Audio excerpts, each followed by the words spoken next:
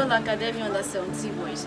We kick off the defense of the Kwara Youth League title at Gerewu Village tomorrow. The Sky Blue Dragon won their under 15 edition of the league last year after topping the table and eventually emerging winner of the Super 6 playoff. The boys are battle ready to take the challenge from where they stopped last season. Later tomorrow at Gerewu Village in Ilorin West Local Government, the Academy will play away to Gerewu United FC in the league opener.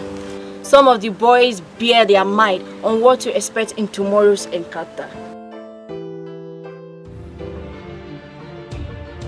My name is Yunus Muidin. I'm a midfielder of Kwara Football Academy. Well, with the friendly match we have been playing, for example, we played against Chester, we won 2-1, against Samba Boys 5-2 and Gerewu 5-0. With the training, technique and tactics that is given to us, it shows that we are ready.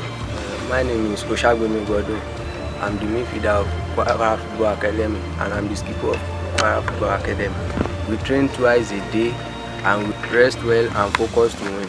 As the defending champions, all eyes will be on us and we are ready to give our best. My name is Owina, a player of Kwara Football Academy who plays on the left wing. Actually, about the match tomorrow, we expect it to be difficult, but we know victory is ours because we played a friendly match against them. We defeated them 5-0. And also, the field at Gerewu is not a free-flowing football, but we give our best tomorrow. My name is Ayunuga Daniel. I am the under 17 goalkeeper of Kwara Football Academy.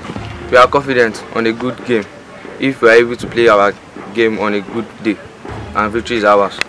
We will go there as champions and give everybody a good game, and we are expecting a positive result. My name is Ifeanyi Kechiku and I'm playing from the right wing.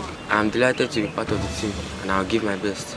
I scored 4 goals during the secondary school challenge and I hope to build on that performance. I also scored 2 goals in the pre-season games. I can't wait for the league to start tomorrow.